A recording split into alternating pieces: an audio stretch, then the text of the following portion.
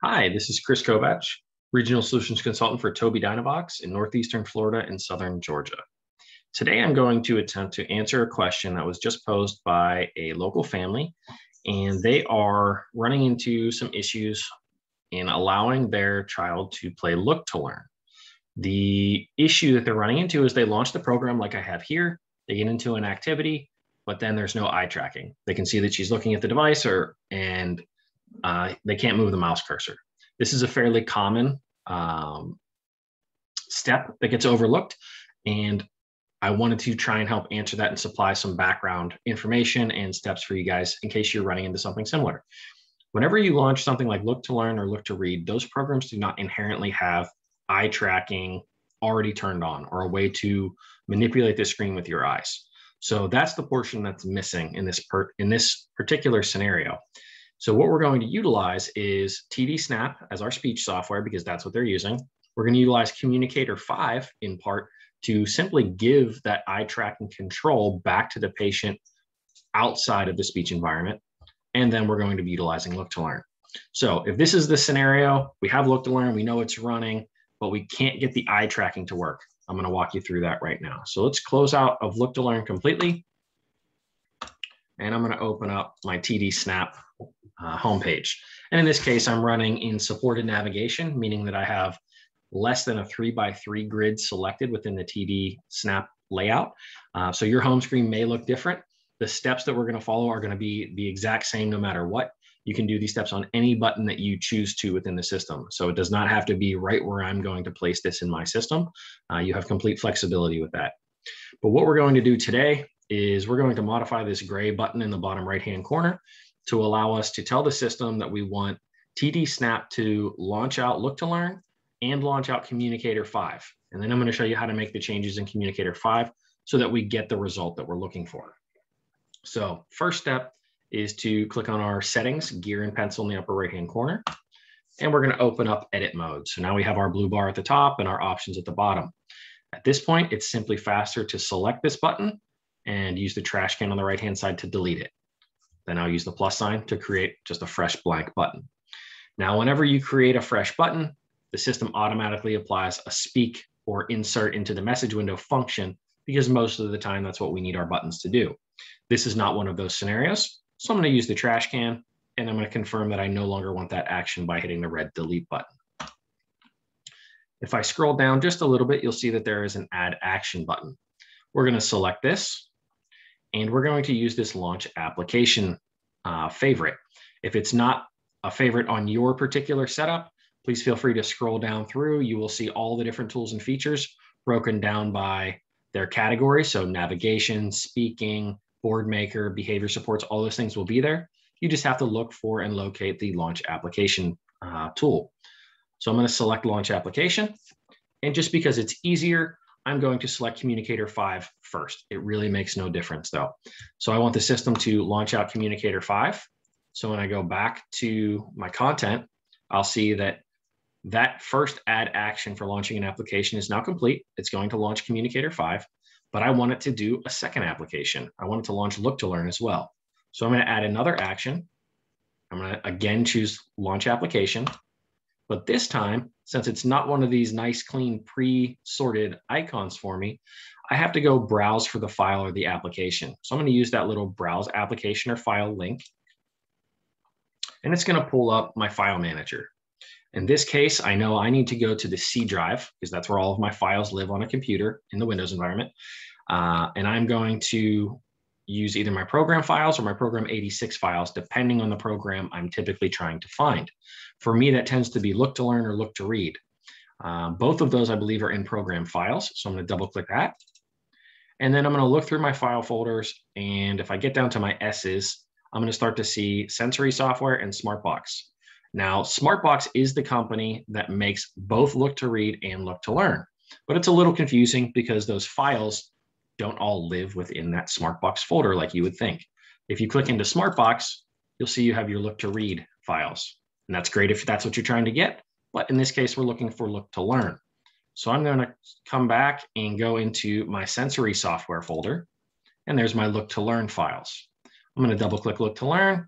And then once I'm in that Look to Learn file, I need to go find the one that shows me the icon, right? That little yellow box with the two eyeballs and is listed as an application. That's the file we want. So I'm going to click on that and click open. And now you'll see right next to the browse for application or file, the system is telling us it's also going to launch the look-to-learn.exe, or the executable file. And that's exactly what we want. Now, you don't have to make this button pretty, so to speak, but you do want to make it clear what this button is going to do. So this launch look-to-learn.exe and the Communicator 5 logo don't really do a great job of that. So what I've done is already gone out and just done a very quick Google image search for look-to-learn. Right? I want this to be very clear to the individual what program we're going to be launching if they click on this button. So in that case, since I don't want this button to speak anything, I really just want to have a nice symbol on here so they know what's going to happen when they click on it. I'm going to go by clicking on my file. I'm sorry, on my camera, I can go through my files on my photo library.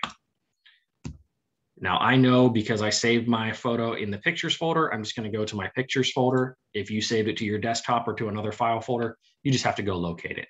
And I happened to download a new one today called Look to Learn logo, and it was on yellow. So if I click on that file and click open, it's going to apply that picture just like applying any other picture to our button. Now that gives the student a very clear indication of what this button is going to do. So we can click done. Our programming on the TD Snap side is pretty much complete. So I'm going to minimize this because we're not done completely with our programming yet. I want to open up Communicator 5. So I've already had this running in my toolbar, but if you open Communicator 5, it does not matter what your homepage currently looks like. So if yours is different, or if you have to go through the walkthrough and because you've never used this program before, don't worry about it. Just go through the walkthrough, complete the steps. You can choose any of the three categories as far as getting started when you get presented with that option.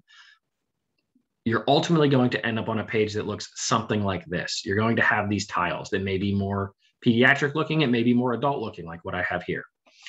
What you want to do is tap and hold on the screen if you're using an i13 or an i16, and it's going to bring up this menu. You tap and hold and then release. And upon the release, it brings up this quick menu guide.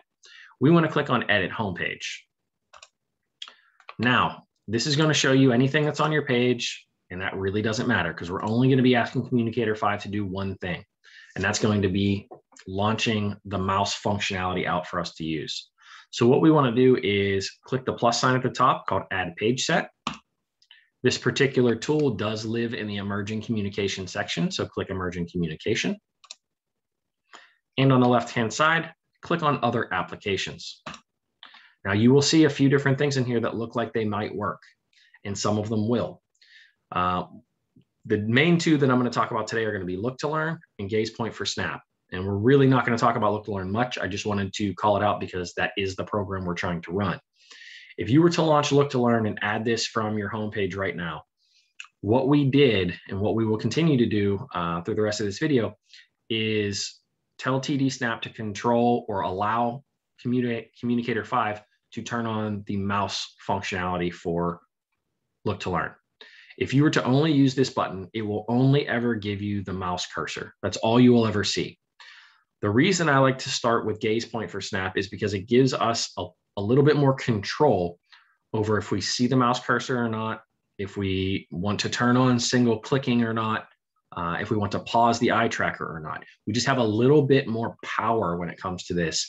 And when we start to look at things like other websites, Starfault, ABC, sites that we might use educationally, that ability to have that click functionality or to see or turn off that mouse cursor might be extremely valuable. And at that point, you're already comfortable using that piece of software. So I tend to stick with this one. My own personal preference, please feel free to explore on your own though. So I'm going to choose Gaze Point for Snap. I'm going to add that to my homepage. I'm going to click my X to see what my homepage looks like. It will always add Gaze Point for Snap to the very end. And because we're not using Communicator 5 for anything else in this scenario, I'm going to click on Gaze Point for Snap and I'm going to use Set as Startup Page. And I'm going to confirm that. So now anytime Communicator 5 loads, it's going to start like this in this upper right-hand corner. So we're going to start Gaze Point. And now when we click that, it essentially turns it on, and we can choose whether or not we want to pause or unpause the mouse cursor. So if we're prompting or modeling for something, we can kind of control that a little bit more. We can hide the mouse cursor if it's a distraction. And if we want to, we can start to click or turn on the click functionality.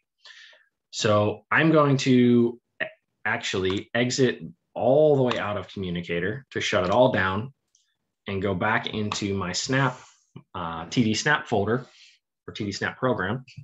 And I want to check and just make sure this is working. So if it does what it's supposed to, we have told it that when we click on this Look to Learn button, it should minimize TD Snap. It should launch Look to Learn. It should launch Communicator 5. And it should launch Communicator 5 in that gaze point for Snap setup that I showed you with that little gray box. At that point, we should be able to change our options if we want to turn clicking on or off, and then essentially start playing a game. So let's see if this works. I'm going to actually see if I can throw a curveball here. I'm going to set this up to do eye gaze on my device, and I want to see if I can do this all with my eyes. That's kind of one of the important things I want to accomplish with this. All right, so if I stop using my mouse, I'm now on my eyes. All right, I click Look to Learn. It minimized as expected. It's launching Communicator, which could take some time. Don't be in too much of a rush with Communicator. It is a big program. It takes about 10 to 15 seconds to load completely. All right, Look to Learn's in the background. Start gaze points up there. I can start it. All right, and there we go. Without having to touch the screen or use my mouse, I now have eye gaze control. Now, I know most children are not going to be able to do what we just did, but I wanted to make sure that it worked. So as those kids grow and get used to those functions and skills, they can start to take those steps on their own. Now, as the adult, what you may do is come up here and say, okay, yep, I do not want the clicking turned on. I do want you to see the mouse cursor, so that's all good.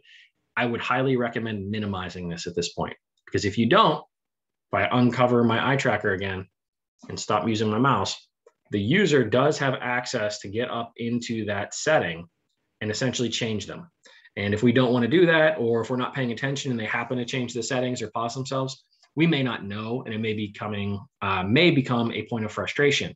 So whenever you're done with your settings, just click the minimize button and get that out of the way for the user. And now they have control with their eyes to simply move the mouse, just as we wanted. You will have to physically touch the screen and guide them into the activity.